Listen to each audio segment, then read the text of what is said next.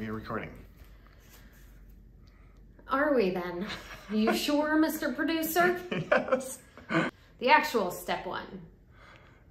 I need to look at this. I need to look at you. I'm talking to you. As you can see, my wife has found her way into my video today. So her take on fear and emotion in trading is interesting because whether we like it or not as traders, our emotional state bleeds into our relationships. And it can be difficult, right? So today I want to give you guys 5 aspects or tips that I've come up with over the last 18 years of my trading to help you on your journey of becoming a profitable trader. And my wife's take is interesting because it's all geared towards how she has seen my emotions over the last 18 years during this whole entire journey.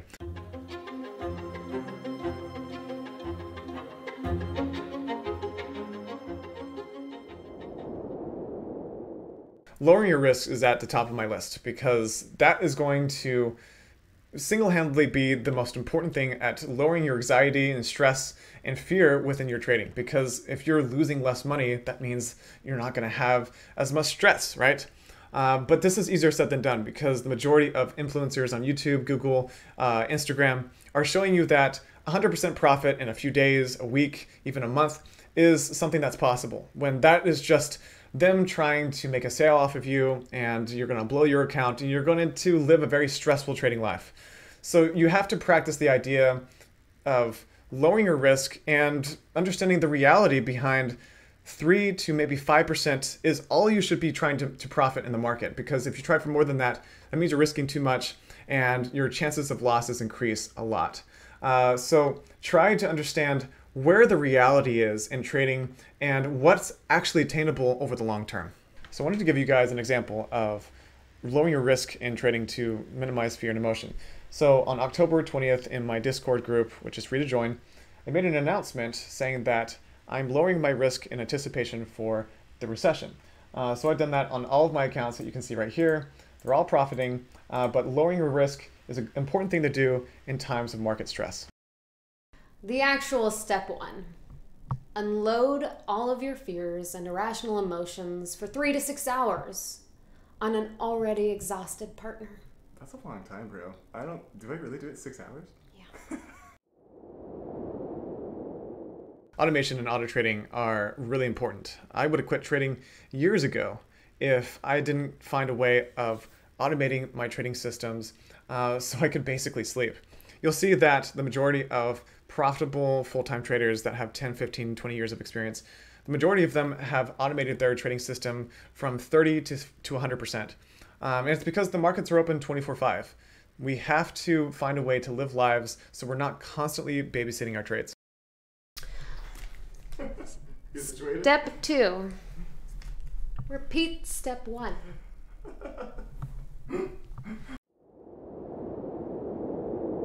Backtesting is massively overlooked by the majority of traders. Most think that 3 years of backtesting is enough, and you'll find out that the market goes through so many different phases. It's constantly changing and evolving. You need as much data as possible. So 10 plus years is a minimum in my eyes.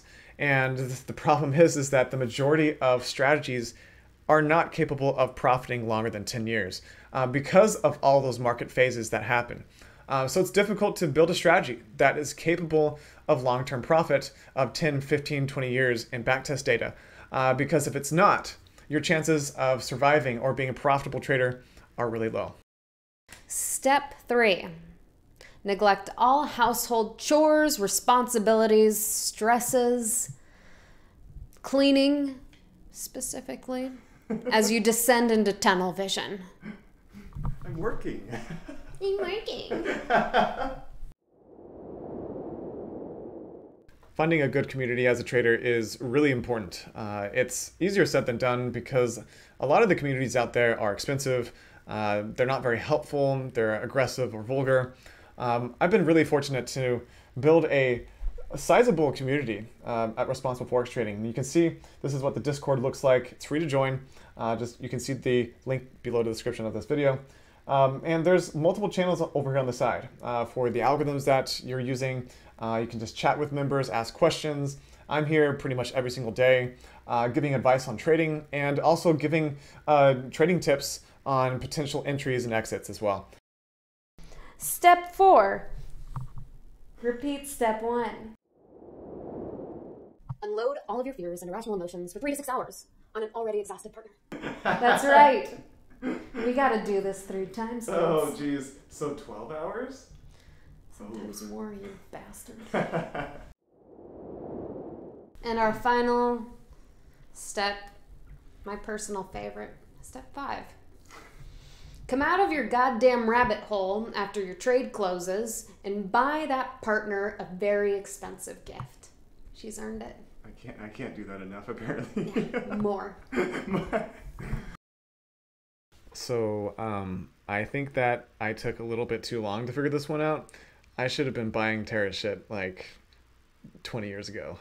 So I'm glad that I have figured that part out, because yeah, I agree with her. You know, buying your partner a gift every once in a while, just to basically say thank you for dealing with my trading shit, because at least acknowledging to them that thank you for being there, thank you for handling all of my stresses, for working through this with me, because it can be difficult. And you know, Tara's been there for 14 years of my 18 years of trading, and she's been great in understanding and pushing through this with me. But let me tell you, there's been tough times. There's been really tough times, and it's because we're dealing with money, and that not only affects your emotions, but it also affects your finances. So that can really be a challenge if your partner is not on the same page. But you gotta be aware, don't piss them off. Like, don't constantly be talking about trading, because that also can be really trying on the relationship. Try to do other things, you know, watch other shows, try to bring other aspects into your life so you're not constantly thinking and talking about trading. This also has to do with who you surround yourself with when it comes to friends and relationships.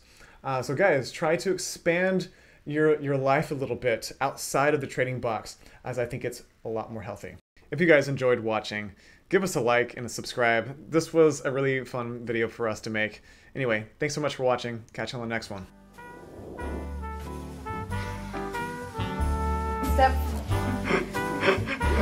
Sorry, I'm serious. Step 4. Step number 5. Step 5. Step number 5. Step 5. 3. Actual step 1. Recording. Are we then? Are you sure, Mr. Producer? Yes.